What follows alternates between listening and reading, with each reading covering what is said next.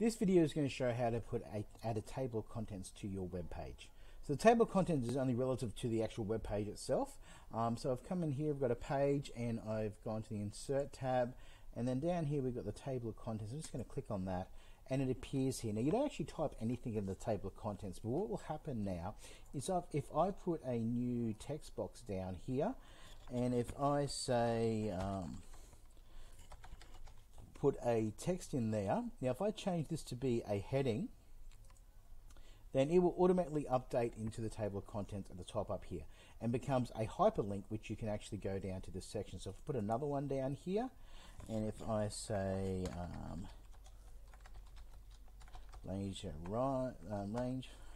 finder, and again make that a heading, we can put that in as well.